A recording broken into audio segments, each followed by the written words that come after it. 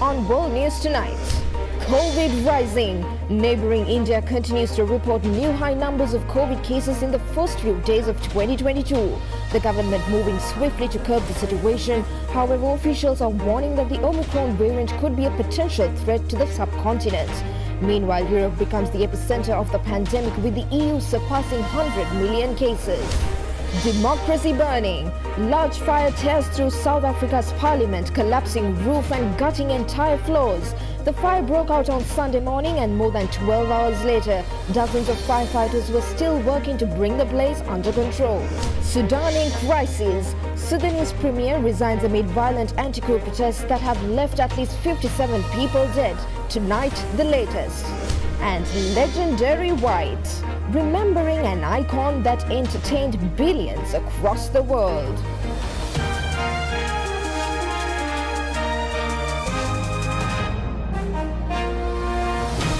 This is Derana World News Tonight. Reporting from Colombo, here is Suzanne Shanali. Good evening and thank you for joining us on World News Tonight as we bring you the latest events from across the world. Our coverage begins tonight from our neighboring India, where the new Omicron variant seems to have become a challenge. India reported more than 27,000 new COVID-19 cases, with infections sharply rising for a fifth consecutive day. But the Chief Minister of the capital, New Delhi, said that there was no need to panic, citing low hospitalization rates. The country's largest cities, including Delhi and the financial capital Mumbai, have been a recent spike in COVID-19 cases, including those of the Omicron variant, which has triggered a fresh wave of infections in the other parts of the world. Unfazed by the rapidly rising cases in India, most of the major cities, including Delhi, Mumbai and Kolkata, saw huge crowds in markets and tourist places. Although the numbers of active cases in Delhi has tripled in just the last 3 days, the Chief Minister said that hospitalizations had not gone up. Delhi was amongst the hardest hit cities during the second wave of the pandemic in India last year, with hospitals running out of beds and life-saving oxygen, leaving patients gasping for breath. India is set to launch a vaccination drive for children in age group of 15 to 18 years, and state governments were gearing up to administer doses at schools, hospitals and through special camps. Over in Europe, the cumulative COVID-19 cases topped 100 million, accounting for more than a third of the world's total infections. According to a tally, the region has logged nearly 5 million cases over the past week alone, with over a dozen countries reported record numbers over the past days due to the rampant spread of the highly transmissible Omicron variant. Europe's cumulative COVID-19 cases topped 100 million as of Sunday, accounting for more than a third of the world's total infections. According to an AFP tally, the region has logged nearly 5 million cases over the past week alone, with over a dozen countries reporting record numbers over the past days due to the rampant spread of the highly transmissible Omicron variant. France, for example, reported over 20,000 new cases on Saturday, the fourth consecutive day that the country reported a daily tally of over 20,000. It has now become the world's sixth country to report over 10 million cumulative cases since the pandemic broke out. Against this backdrop, the French government has ramped up measures in an effort to curb the spread of the virus in the new year, including limits on gatherings and a ban on food and drink at multi-use facilities. In the UK, secondary school students will have to wear face masks in classrooms once again as the country also faces a surge caused by Omicron. The British government said the measure will be enforced until January 26th, when a new set of COVID-19 measures will be announced. It explained this would maximize the number of children in school and the amount of time they spend on school as well. In China, new cases in the lockdown city of Xi'an have fallen to their lowest in a week as its 13 million residents face their 11th day under strict home confinement. 122 new infections were reported on Sunday, a slight drop from the previous day. Meanwhile, Israel is grappling with the spread of Omicron, with around 1.3 million cases documented so far since the onset of the pandemic. Health experts, however, warned between 2 to 4 million people may be infected by the end of January. The warning comes as daily infections have more than quadrupled over the past 10 days.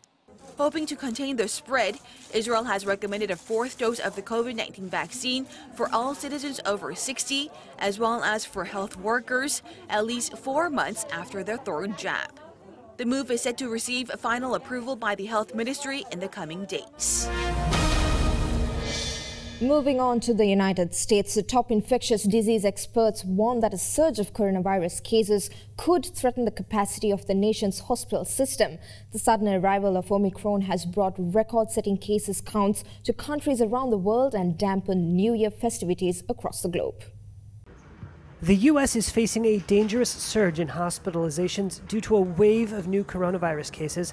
That's according to the top U.S. infectious diseases expert, Dr. Anthony Fauci, who on Sunday told ABC News that even if symptoms of the Omicron variant seem less severe, the sheer numbers created a risk. Even if you have a less of a percentage of severity, when you have multifold more people getting infected, the net amount is you're still going to get a lot of people that are going to be needing hospitalization. And that's the reason why we're concerned about stressing and straining the hospital system. The sudden arrival of Omicron has brought record-setting case counts to countries around the world and dampened New Year festivities across the globe. According to data from the U.S. Centers for Disease Control and Prevention, the Omicron variant was estimated to cause almost 60% of coronavirus infections circulating in the United States as of December 25th. U.S. authorities registered almost 347,000 new coronavirus cases on Saturday. The U.S. death toll from the pandemic is approaching 830,000, the highest of any country on the planet. Well, this January 6th will mark 1 year since the U.S. Capitol came under siege, and the committee investigating it reveals what former President Donald Trump was doing during the pandemonium. Reports reveal that he was in a position to minimize the damage and turmoil. Trump received heavy criticism from the media upon this revelation. A U.S. congressional probe of the deadly January 6 Capitol riot a year ago is now looking into issuing subpoenas to sitting Republican lawmakers. Democratic Representative Benny Thompson, who chairs the special committee, on Sunday told that his panel was examining whether it could lawfully subpoena current members of Congress. Quote, "I think there are some questions of whether we have the authority to do it," Thompson said, according to an interview transcript. "We're looking at it. If the authorities are there, there'll be no reluctance on our part." The panel is investigating the day thousands of supporters of former President Donald Trump, egged on by false claims of election fraud, attacked police, vandalized the Capitol, and sent lawmakers and then Vice President Mike Pence running for their lives. The committee also wants to know what happened inside the White House and is seeking communications between Trump allies in Congress and the former president's staff. Multiple people close to Trump, including conservative media TV hosts, urged him during the riot to make a televised speech telling his supporters to stop the attack. Trump waited hours before releasing a pre-recorded message. The special committee last month sent a letter to Representative Jim Jordan, a Republican and ardent Trump ally, asking for testimony about his telephone conversations with Trump on the day of the riot. Jordan said in a recent Fox News interview that he had, quote, real concerns about the committee's credibility, but was reviewing its letter to him. The committee sent a similar letter to Republican Representative Scott Perry. Perry declined to cooperate, posting on Twitter that the committee, quote, is illegitimate and not duly constituted.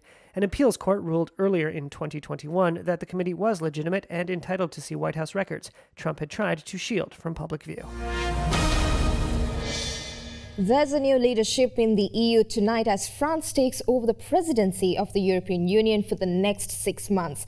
Paris landmarks were lit up in blue and adorned with EU flags in celebration for the start of the presidency.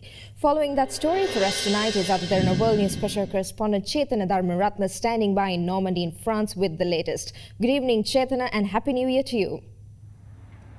Yes, Shanali. Wishing you a very Happy New Year as well. Among the various sights cast in blue were the Eiffel Tower, the Arc de Triomphe, the French Senate and the Louvre Museum. However, one of the displays drew criticism from far-right leader Marine Le Pen, who protested against the placing of a European Union flag on Arc de Triomphe, calling it an attack on French identity. Le Pen, who polls shows to be President Emmanuel Macron's main rival for the spring presidential election, was joined by other right-wing politicians in outrage against the EU flag fluttering on the Paris landmark. Le Pen said she would appeal to the Council of State, which acts as a legal advisor of the executive, to remove the EU flag. France last held the presidency 13 years ago under President Nicolas Sarkozy. Macron has said France would use the occasion to push the Union to move on topics ranging from post-COVID economic recovery to migration policy and European defense.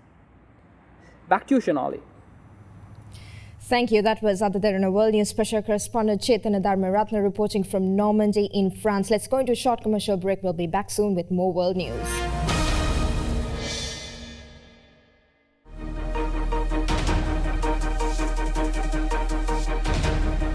Welcome back to World News Tonight. Let's take you straight to Sudan, where the crisis has intensified in the African nation as its civilian Prime Minister Abdullah Hamdok announced his resignation more than 2 months after being reinstated as part of a political agreement with the military. Sworn in August 2019, Abdullah Hamdok became the first civilian Sudanese Prime Minister in 30 years. The veteran economist was tasked with leading Sudan's transitional government after the ousting of longtime leader Omar al-Bashir. But all was not smooth sailing. On October 25, 2021, the military seized power, detaining Hamdok and other members of his cabinet.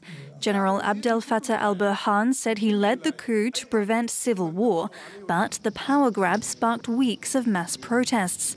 Hamdok was eventually released and reinstated on November 21, but this meant signing a deal with the army. Not long after signing it, Hamdok said he would quit if the Sudanese people didn't think the agreement served their interests. It called for the release of political prisoners, an investigation into violence during protests, and protection of freedom of expression. Members of the Sudanese pro-democracy movement saw the deal as a betrayal and continued to protest the military's involvement in politics. Scores of people have died in crackdowns on the demonstrations. Born in Sudan's south in 1956, Hamdok has had a long career in public service.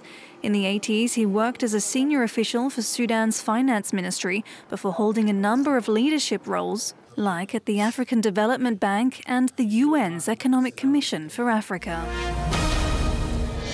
On Sunday morning, South Africans woke up to the newest of its Centre for Democracy was on fire. Literally, a large fire tore through South Africa's parliament in Cape Town on Sunday, causing the roof of one building to collapse and gutting the chamber of the National Assembly. Images from the scene showed flames shooting out of the top of one building, sending plumes of thick black smoke into the sky above Parliament and into neighbouring streets. A fire broke out at the South African Parliament in Cape Town on Sunday, causing extensive damage to the complex. Firefighters tackled the blaze for several hours. By mid-morning, the smoke had started to subside. The disaster came a day after late Archbishop Desmond Tutu's state funeral at St. George's Cathedral, a stone's throw away from where the fire happened. President Cyril Ramaphosa said the work of the parliament would carry on.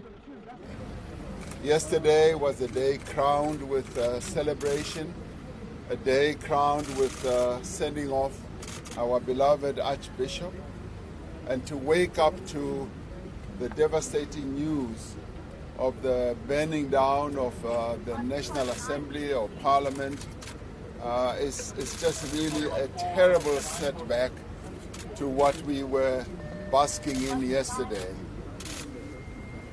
Arch would have been devastated as well. He also said he believed one person was being questioned in relation to the fire. No injuries have been reported, according to a government minister. The cause of the blaze was not immediately known.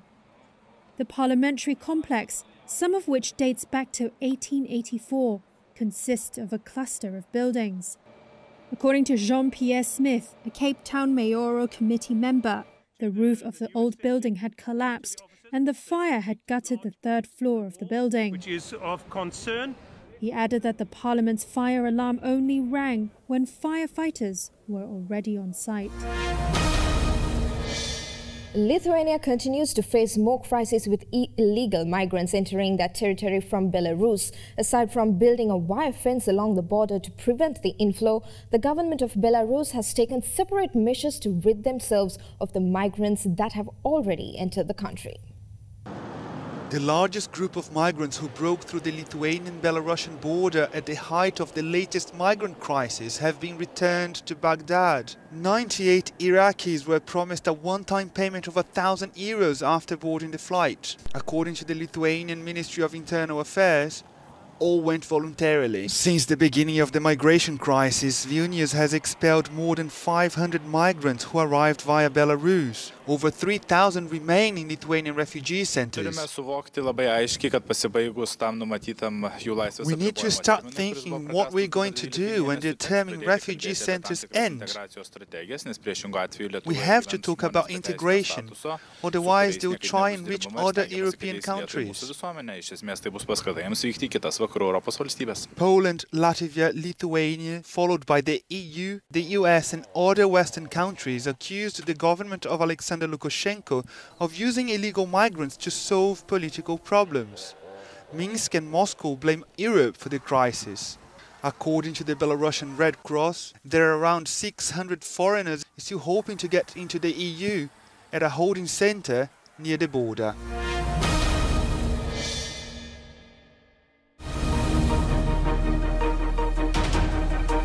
Welcome back to World News Tonight. Let's get you more events in brief from across the globe as we take you around the world in a minute. An outbreak of avian flu has killed more than 5,000 migratory cranes in Israel, prompting authorities to declare a popular nature reserve off limits to visitors and warn of a possible egg shortage as poultry birds are culled as a precaution. News of Austin's positive test comes after the Pentagon last week tightened restrictions as its headquarters over concern about the highly transmissible Omicron variant that has led to a sharp increase in COVID-19 infections throughout the world. Twitter Inc. said it permanently banned the personal account of Republican U.S. Representative Marjorie Taylor Greene for tweets that repeatedly violated the social media misinformation policy on COVID-19. The EU is planning to label energy for nuclear power and natural gas as green sources of investments despite internal disagreement over whether they truly qualify as sustainable options. Russia has had historically high levels of alcoholism and alcohol-related deaths, which launched a series of campaigns across the country. Northeast of Moscow, residents took part in a novel holiday run on New Year's Day instead of the usual drinking and partying.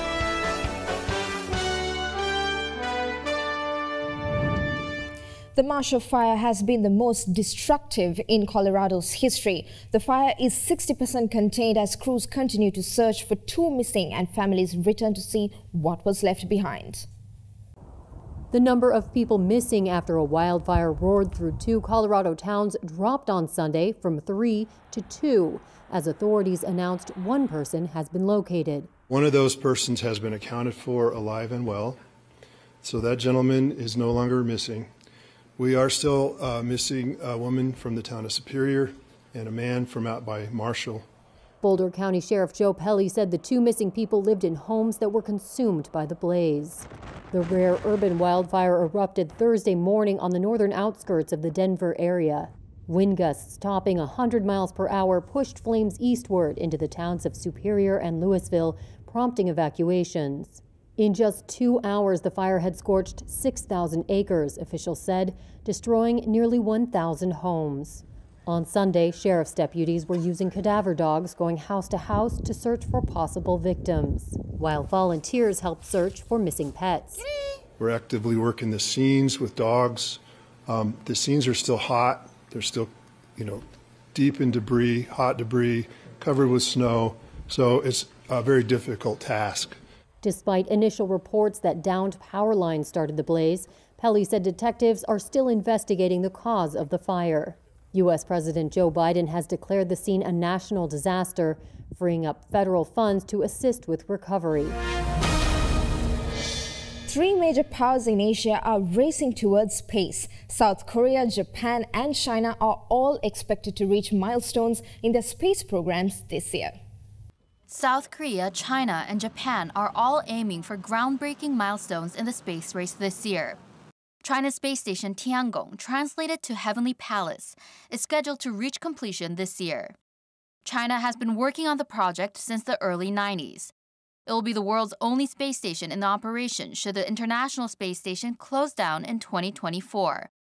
Japan is also set for a first commercial launch of its H-3 rocket this year as well. Mitsubishi Heavy Industries is preparing its launch of the rocket, deemed as one of the world's finest, with communication satellite company Inmarsat as its first user. 2022 will also be a turning point for South Korea's space program. South Korea will start developing its Space Navigating System, KPS. This project is the largest in Korean space history, with more than $3 billion put into its 14-year development. The Nuri space rocket is also launching for the second and third time in 2022, once again carrying hopes of progress after its launch in 2021 had partial success. Korean Multipurpose Satellite 6, or Arirang 6, is also set for launch later in the year to replace its outdated model Arirang 5. Although South Korea has joined the space race later than two other major powers in Asia, its developments are surely gaining momentum. And finally tonight, comedic actress Betty White, who kept a career for more than 80 years by becoming a pop culture icon after Emmy-winning roles on television sitcoms The Golden Girls and The Mary Tyler Moore Show, has died less than 3 weeks shy of her 100th birthday, People magazine reported Friday. Actress Betty White, whose more than 80-year career included Emmy-winning roles on TV comedies The Golden Girls and The Mary Tyler Moore Show, died Friday less than 3 weeks shy of her 100th birthday. Her death was first reported by People magazine. In a youth-driven entertainment industry, White was an anomaly as a star in her 60s and a pop culture phenomenon in her 80s and 90s. Playing on her imminent likability, she was still starring in a TV sitcom, Hot in Cleveland, at age 92 until its cancellation in 2014. White said her longevity was a result of good health, good fortune, loving her work, and honesty. I've never tried to pretend to be somebody I'm not. You play roles, of course, as an actress, but as far as with the game shows or the talk shows, if you try to be somebody you're not, the audience will pick up on you like that. You can't fool them. Why did they wait to do this till I was 90? Her ability to get laughs was always at her fingertips, like in 2012 when she unveiled her wax figure at Madame Tussauds. Oh, honey, just snap out of it. White, who had no children, was passionate about animals and a champion for them in her charity work. A Reuters Ipsos poll in 2011 found that White, then 89, was the most popular and trusted celebrity in America. In a statement to People magazine, her agent said, quote, "Even though Betty was about to be 100, I thought she would live forever."